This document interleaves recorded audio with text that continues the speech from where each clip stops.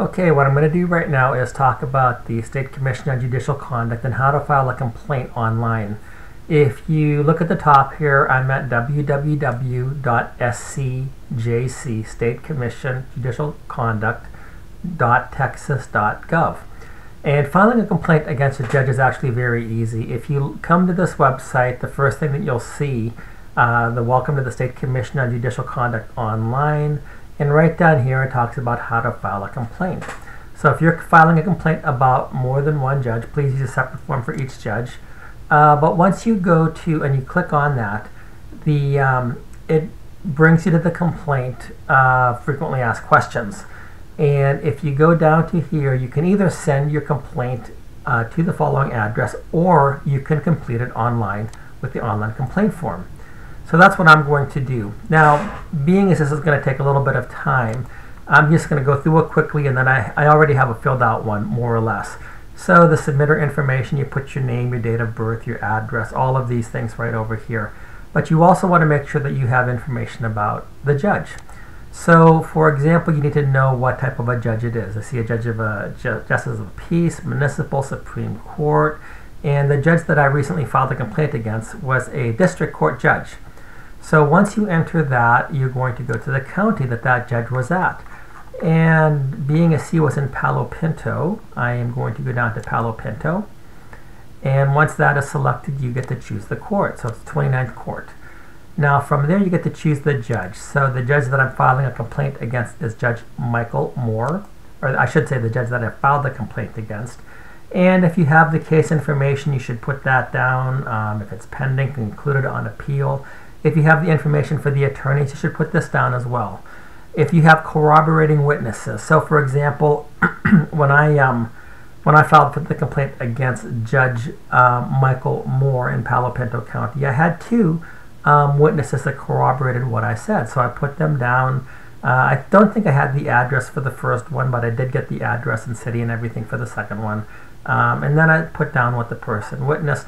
And then you get to put down the date of the alleged misconduct of the judge and factual details of your complaint against the judge. How did you hear about the State Commission of Judicial Conduct? You can put down friend, you can put down attorney, whatever else, whatever you want to put down. Whether you want to wish to maintain confidentiality, but basically just enter your name and the date, and you click that I am not a robot, and you submit it. So a completed form, more or less. It's not completely completed. Because I kept my name out of it right now, but my name was here, my date of birth, address, city, everything else. And again, I filed a complaint against Judge Michael Moore of the 29th District Court in Palo Pinto. So I had down the cause number, I had down the attorney information. When it came down to the witness information, my first witness that I had down there, and I had to put his name down, of course, this person witnessed that we were not permitted in the courtroom in violation of Article 1, Section 13 of the Texas Bill of Rights. His testimony begins at 13:10 at the video located at, and I actually recorded a video with him. When I talked with him, he mentioned this in the video, so I put the video online and I gave the State Commission on Judicial Conduct where exactly it began. Then there was a second person as well. This other person, I had done all of his information. What did he witness? He witnessed the extreme bias of Michael Moore. Maybe I should have said Judge Michael Moore, but I didn't want to give him that honor right now, honestly. But because I thought it was very biased what he did. At least parts of it, not the entire thing, but parts of it were very, very biased. And his testimony begins at 44:50, and that's at the video located. Actually, it's the same video. I videotaped a bunch of people regarding what happened that day. So here are the details of my complaint. Again, if you don't have this filled in right, it's going to let you know that it's invalid. If I wanted to put in, and I don't remember what the date was, but if I put down 10-5-2020, okay, now it's going to be valid. So you can't, let's see, date of misconduct. I'll just put that back in here. So that's going to be invalid. But this was my complaint that I wrote. And I'm not saying that I have this perfect, because I really don't know. A lot of times, you know, I've submitted several different complaints. So far, honestly, nothing has really worked well. It almost seems at times like the State Commission on Judicial Conduct is not very interested in looking at judicial misconduct. From what I've seen, I mean, I've thought I put everything down there perfectly, but sometimes these things take a long time. Often these cases take almost a year, and it's really a shame because once you file a complaint, it should be looked at much more quickly, in my opinion, than what it is right now. So anyway, I did file the complaint, and I can read it here. I was a witness to judicial misconduct against Brandon Johnson, who was a party to this case. I and about 18 other people, some from as far as 250 miles away, drove to Palo Pinto County to support Brandon Johnson and to serve as witnesses to help ensure that Brandon would have a fair hearing. We would have logged on to YouTube or Zoom to follow the meeting, but Judge Michael Moore did not permit that and chose to have an in-person hearing. And this was, of course, during COVID, so almost all the judges are having online meetings. For whatever reason, Judge Michael Moore did not want that. He wanted to have an in-person hearing. When we got to the hearing, we were informed that we would not be permitted to enter the courtroom, and that says contract. What it should say is contrary to Article 1, Section 13 of the Texas Bill of Rights, which states that the courts shall remain open. This was an unconstitutional infringement of our constitutional guarantee. Further, I requested, okay, boy, I made a couple of typos I didn't catch, to videotape the hearing as a member of Dad Talk Today media. I was denied the ability to do so, contrary to Article 1, Section 8 of the Texas Bill of Rights, which says that no law shall ever be passed curtailing the liberty of speech or of the press. Judge Michael Moore decided to unilaterally abrogate me as a member, boy oh boy, as of Dad Talk Today media. Judge Michael Moore treated Brandon Johnson in a discriminatory manner, even though he knew that Reagan Johnson, that is his ex-wife, was guilty of, and I probably should have put that down there, Brandon's ex-wife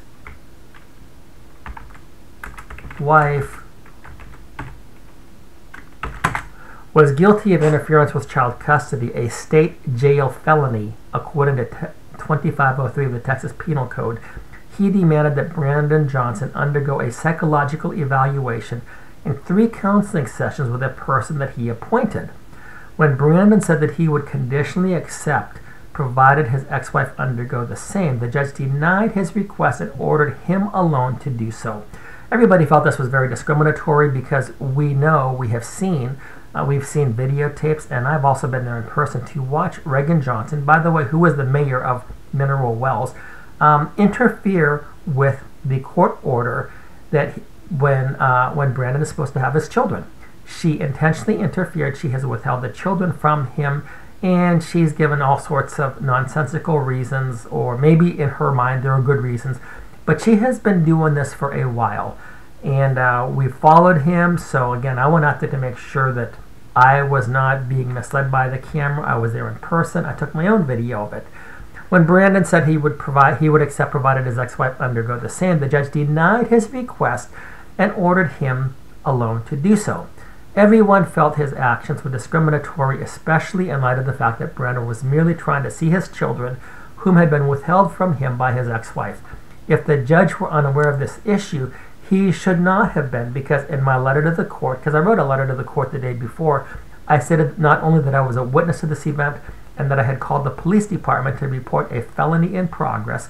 The police officer came in and made a report, but I even provided the location for video footage that I took located at, and again I put the YouTube video down there.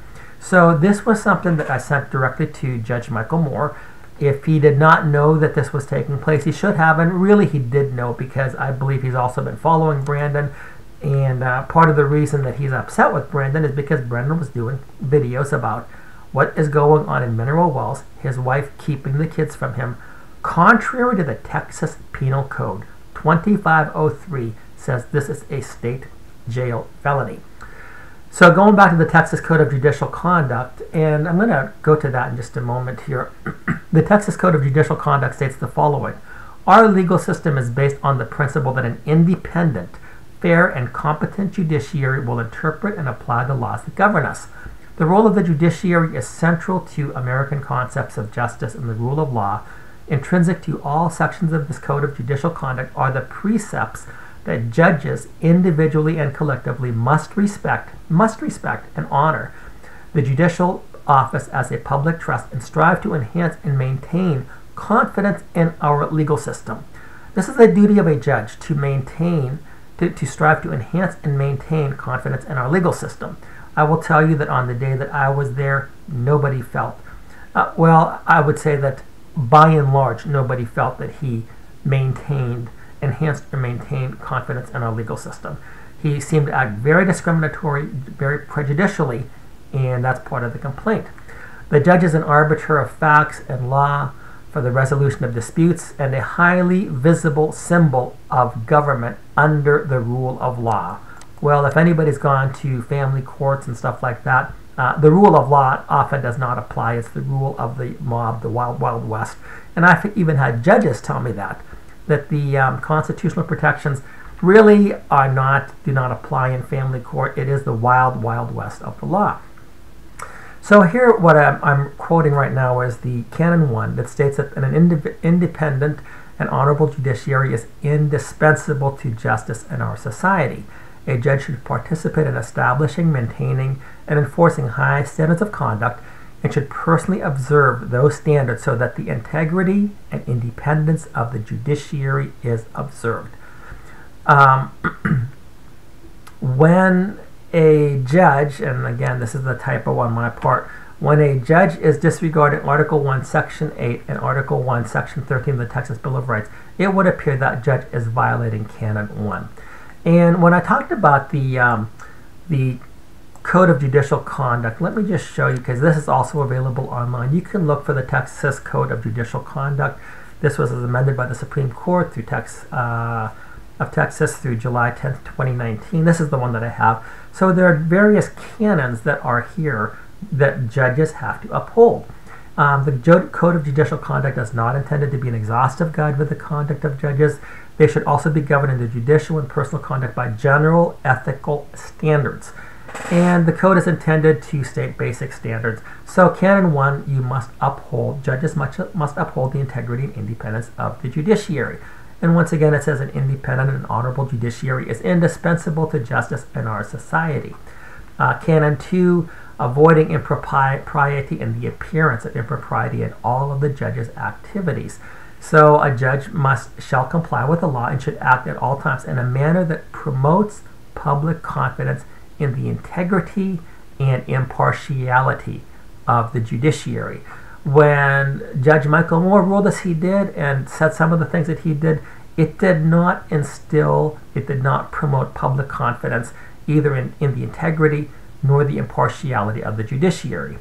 Article 3 says that the judge should be performing the duties of the judicial office impartially and diligently, and it talks about various things down here. I'm just going to scroll down to Canon 4. Again, a judge should dispose of all judicial matters promptly, efficiently, and fairly, not biasedly, not favoring one person. Fairly. It must be done fairly. So when you have a person like Mayor Reagan Johnson who was committing a state jail felony, something that I personally reported to the police as a felony in progress, and Judge Michael Moore, I am pretty sure, knew all about that, and he just ignored it. He ignored that. He was upset because Brandon was talking about this publicly. So even though she was committing a criminal action, the judge did not take that into account. That does not seem to be fair by any stretch of the imagination. If you go down here a little bit further, Canon 4 says a judge shall conduct their extrajudicial activities to minimize the risk of conflict with judicial obligations. Canon number 5 coming up here. A judge should refrain from inappropriate political activity. Canon 6. Compliance with the Code of Judicial Conduct. And it talks about all of these individuals that need to be in compliance with the Code of Judicial Conduct. A little bit further down here, Canon 7, the effective date of compliance. A person to whom this code becomes applicable should arrange his or her affairs as soon as reasonably possible to comply with it. Construction and terminology of the code. The Code of Judicial Conduct is intended to establish basic standards for ethical conduct of judges. And this should be something that we should not have to be concerned about, that judges would act ethically. But the reality is that some judges do act unethically. Some judges are very unethical, and that's why we report them. Terminology, and I thought this was very interesting. So when a judge shall do something or shall not, it denotes a binding obligation. The violation of whatever the shall or shall not is can result in disciplinary action. What a judge should do or should not do relates to aspirational goals and as a statement of what is or is not appropriate conduct, but it's not as binding, not as a binding rule under which a judge may be disciplined. So this would be what a judge should be aspiring to do, but if he doesn't, it's not something that's disciplinable. May denotes permissible discretion, or depending on the context, refers to action that is not covered by specific prescriptions. I put that down for a different reason. I'm not going to talk about that right now. But to go back to the complaint that I filed, what I tried to do this time is to say, in everything that I'm talking about here, what canon did this judge violate? So Canon 1 states that an independent and honorable judiciary is indispensable to our society. A judge should participate in establishing, maintaining, and enforcing high standards of conduct and should personally observe those standards so that the integrity and independence of the judiciary is observed. I felt he violated that. Canon 2A says the judge should act at all times in a manner that promotes public confidence in the integrity and impartiality of the judiciary. Canon 2B says that a judge shall not allow any relationship to influence judicial conduct or judgment. Canon 3B says a judge shall perform judicial activities without bias or prejudice, and Canon 3B6 says a judge shall not, by words or conduct, manifest a bias or prejudice, including but not limited to bias or prejudice based upon sex. One of the issues that we have is when a judge is biased based upon the sex of the person. Often, and I'm not saying it happens at every time, but often a judge is more biased toward a woman, sometimes toward a man. But if a judge is biased one way or another against any person based on his or her sex, that is something that that judge should not do. The judge shall, this is binding upon him, he shall perform his judicial duties without bias, without prejudice. And the judge shall not, by words or conduct, manifest a bias or a prejudice, including but not limited to bias or prejudice based upon sex. And I would also say too that from my perspective, he also should not do something that manifests bias based on a person's position. Like, for example, Reagan Johnson is the mayor of Mineral Wells. If she isn't right now, I believe she is right now. And at the time, I believe she was, or was soon to be the mayor. So the judge should not say like, oh, she's the mayor, so I'm going to be biased on her behalf. Anyway, what I did say here is that no one who came supporting Brandon felt Judge Moore disposed of the judicial matter, such as it was, fairly, an additional violation of Canon 3B number 9. As the commission knows, and by the way, some of this stuff is also in the video that I put up there, but this was just my general complaint against the judge. Usually what you do once you submit it, the State Commission on Judicial Conduct sends you an email, and if you want to provide additional information, you can do so. But I also wanted to remind the commission that we did have a testimony in front of the commission. 19 people on Monday, October the 5th, basically stated that the public has virtually no confidence in the judiciary as it pertains to the family courts.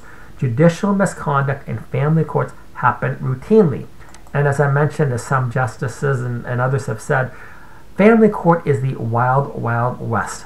There is no type of law often that governs it. Constitutional protections, what are constitutional protections?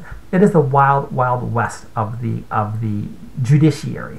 And every single complaint that was received on Monday, October the 5th, 2020, came from somebody talking about what happens in our family courts. And this would apply also as well to Judge Michael Moore on the day that we were there. Two people from the country of Colombia said that they actually I'm sorry, I didn't realize that I've made some mistakes, that they actually serve more justice in Columbia. They actually see more justice in Columbia than what people receive in the Texas family courts. Judge David Hall of the Commission is also aware that the 19 testimonies, Judge David Hall was the one who was presiding over the complaints that were testified to him on that day, and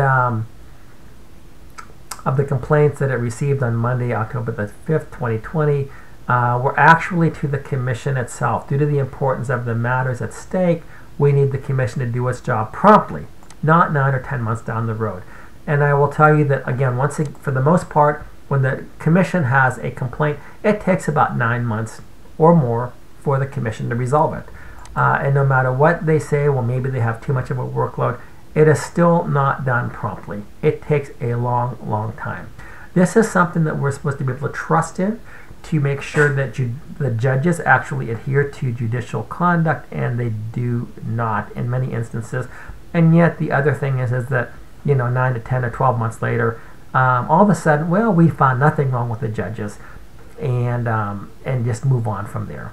I believe that I have organized my material logically to facilitate a timely resolution of this particular problem of judicial misconduct. Obviously, I had a few misspellings. I messed up a couple of words and so on. But I also said that it was received, I think it was an attorney and a friend both. I clicked all of this stuff. You click I am not a robot, and you submit it. So right now, I'm not going to resubmit what took place here. But again, this is basically how you go about submitting a request, a complaint to the State Commission on Judicial Conduct. Once again, you go to the State Commission on Judicial Conduct website, www.scjc.texas.gov, and you come right down here on how to file a complaint. You go here and you do the online complaint form. So really, again, it doesn't take that much time. You can easily do it within an hour, within half an hour, depending upon if you have everything together. I tried to make mine a little bit more lengthy this time, because what I tried to do, and I have not done this in the past, is that, again, I refer to specific canons of the Texas Code of Judicial Conduct and what I thought they were violating. I could have done more, but I didn't do more at the time. Anyway, I did receive an email back stating that they had received my complaint, but that's really all there is to it. And I believe that as a member of the public, that if you see this, you have a right, a duty, and an obligation to make sure that you file a complaint against these judges. These judges are judging people. They are making decisions against people that can ruin their lives, that can destroy their lives. And if these judges are doing it biasly or with discrimination, if they're not being impartial, if they are violating the Texas State Constitution, if they are violating the Judicial Code of Conduct, and that's only 13 pages, you can read through it and find out what they've done. As an individual, I believe, again, you have the duty, you have the right, you have the duty, you have the obligation to report this judge. Because if we if we cannot trust in the judiciary, that is a huge, huge problem. An independent and honorable judiciary is indispensable to justice in our society. And therefore, a judge should participate in establishing, maintaining, and enforcing high standards of conduct, and should personally observe those standards so that the integrity and independence of the judiciary is preserved. Once again, if you go back to what happened October the 5th, I believe it was, 19 people decided to get online, and there were more that wanted to, just couldn't make it for whatever reason, to complain about the State Commission on Judicial Conduct not doing their job. So this is another, the State Commission on Judicial Conduct. I don't know if they're doing their job or not. Often it does not seem like it. It seems, and I will talk about this at another time down the road. So I'll take a couple of examples, because if you actually go back to this, you can see where the State Commission of Judicial Conduct has actually taken disciplinary actions. And on some of them, they will have a whole explanation of what took place. You can read what they did and why. And maybe you're going to find out that you agree with them. Maybe you're going to find out that you think the State Commission on Judicial Conduct really messed up. And there's one case in particular that I'm going to talk about that I think that they are so far off that the State Commission on Judicial Conduct, in my mind, discredited themselves because they're violating the Texas State Constitution, for crying out loud. So we need to also hold the State Commission on Judicial Conduct to account. I don't know if this is some type of an agency that can be sunset, but I do believe that that's a possibility in within a couple of years. I don't know that for a fact. But once again, that's all you have to do as far as submitting a complaint online. Go to the State Commission on Judicial Conduct, www.scjc.texas.gov. How to file a complaint. Go there. You do an online complaint form. You fill it out, and send it in. It's really not that difficult. So that's basically just a quick tutorial. I hope that it was helpful, and I hope that if anybody goes to these courts, because I believe that according to the Texas Constitution, the courts shall remain open. What that means is that we have an obligation to go into and to watch the courts at times. If these judges are abusive, and some judges are very abusive, if these judges are not impartial, and some judges are very partial, not impartial at all. If these judges are prejudicial, if these judges show bias based on sex or many other different things, these judges need to be reported. If we cannot trust the judiciary, we as a society cannot last. It's going. We make it so that we mock the law. So that's it. Once again, thank you for listening, and that's going to be it. Thanks so much.